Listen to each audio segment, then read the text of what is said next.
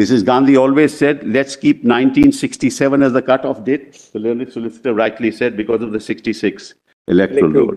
And 67 mullahs was the election. They did not agree at that point in time. But in 1985, when Rajiv came mullahs to power, he said, no, there should be give and take.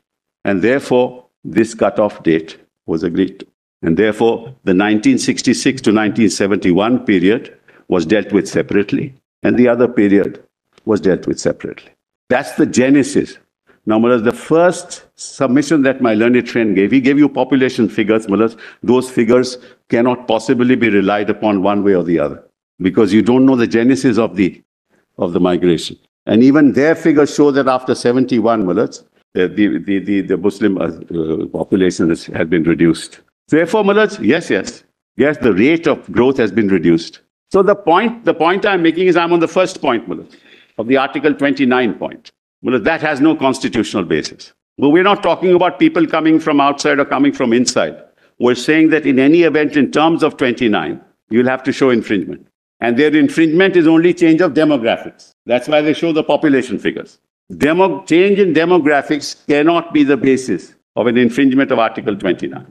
Cannot ever be. Unless, well, it's very interesting. In fact, if you ask me, Assam perhaps is the most multicultural, multilinguistic, the most diverse state perhaps in the country, and culture, diverse culture.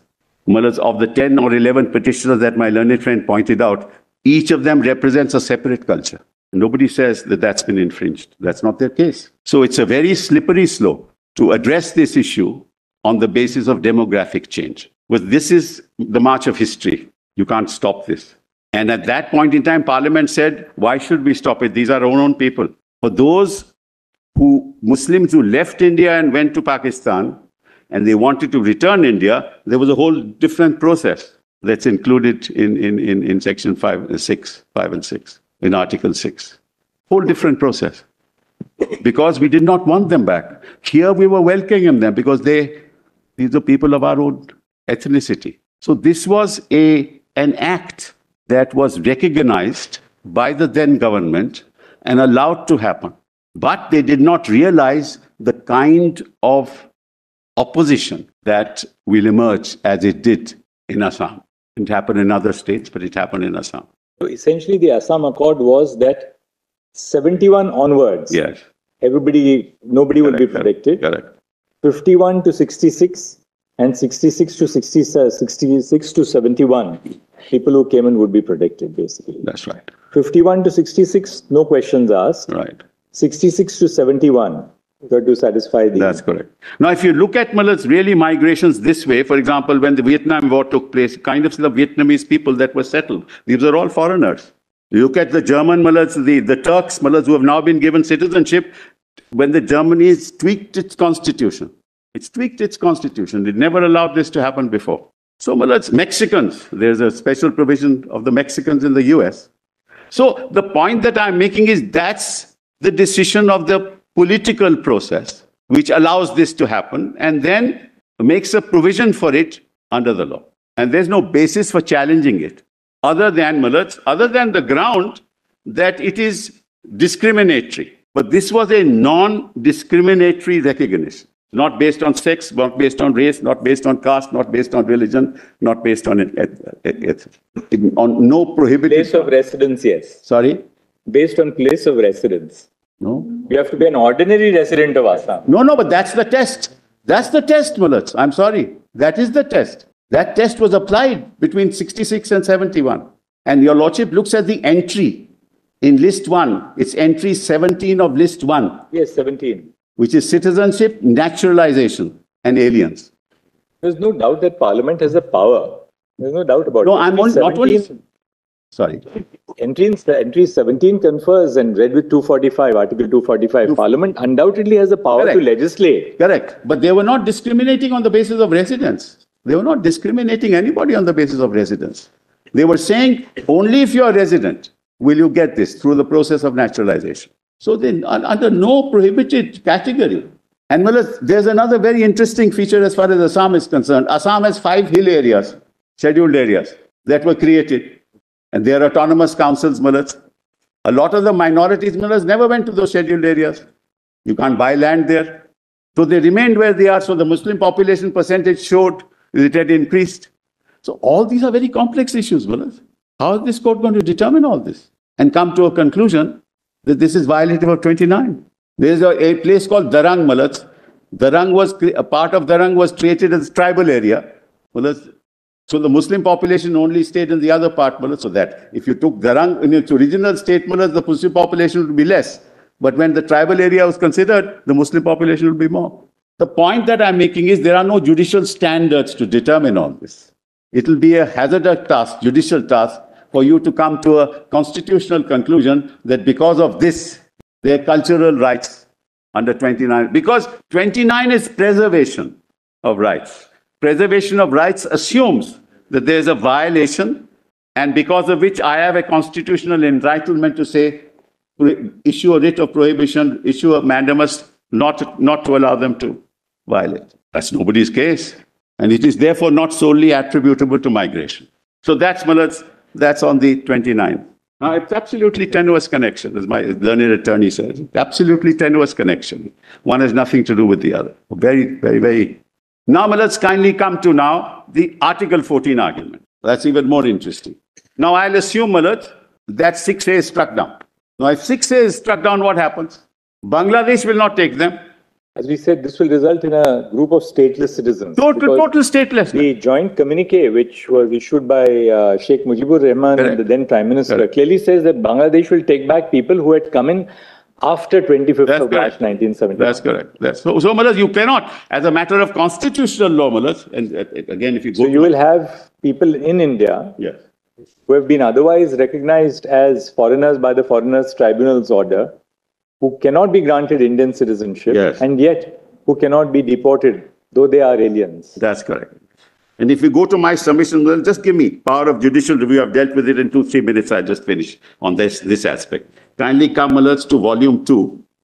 In fact, may I tell you, Lordship, another thing. While this agitation was taking place in Assam, many of the people, whether Bengalis or others, moved out of Assam because they were fearing that they might be killed or hurt. Many families actually migrated to other states. So in fact, the migration to some of the other states, is also attributable to what the uncertainty that prevailed in the state of Assam from 1978 right till 85. And then, as your Lordship knows, Meghalaya, Mizoram and others. So therefore, the Muslims the minorities would not have gone to Mizoram, Meghalaya and other places. So it seemed that the population here increased in terms of percentages. So these are all very difficult aspects, to analyze and come to a judicial verdict. This takes, and then somebody else in West Bengal or another state can say, you give me the same rights, but they cannot say, now you declare this as illegal, and therefore, where will they go? And the commitment to fence Bangladesh was made in 1985 itself. So 15 years and 23 years, 38 years have passed. The fencing has not happened. Should have happened. And this creates more problems for India, as your Lordship said, because after 1971, what will happen?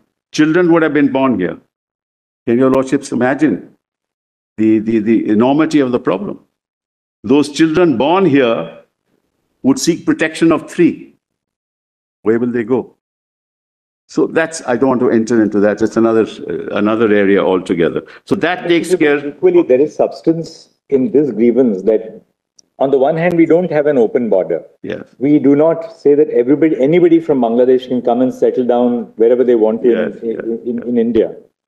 At the same time, if we don't take action to curb illegal migration, then it causes all these problems in India. The feeling in India that, look, the infrastructure is limited. Absolutely. Education is limited. Absolutely. Our public hospitals are limited. We can't allow for an unlimited influx. Absolutely. No, you're right. And this is the problem. Therefore, we passed that order, which we did this afternoon. What are you doing today? It's the executive that is to blame, There's no doubt about it.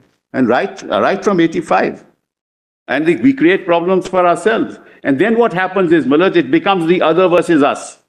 This is the heart of the problem. It is no longer a cultural issue. It's a political issue. Others versus us. Who gets power? Why do you give them electoral rights? This is the problem. Don't give them the right to vote.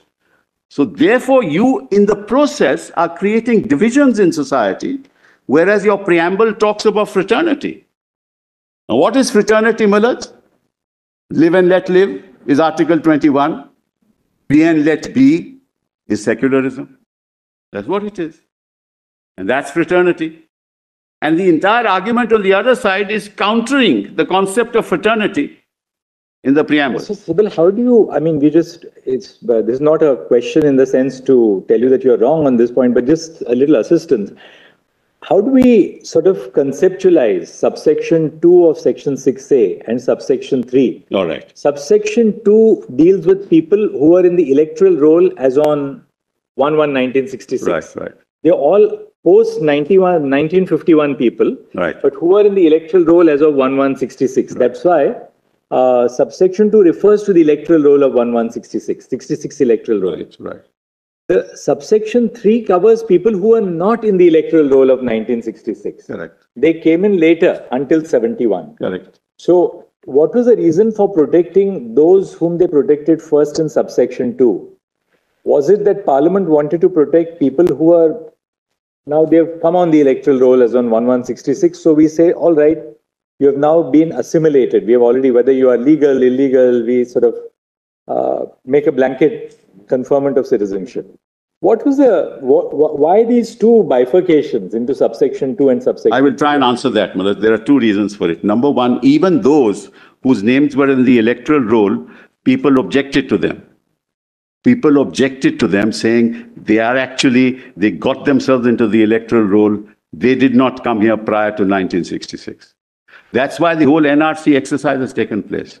And at the end of the NRC exercise, do you know what the result is? Your Lordship asked that question, they should have told you the answer. The answer is, today there are 19.06 lakh people who are left out of and whose appeals are pending. That's all. And the majority of them are Hindus. So it's not as if nothing happened after 71. This exercise has been done and done in 8 years, Mullah. That's why Justice Gogoi said, everybody will have to produce the legacy tree.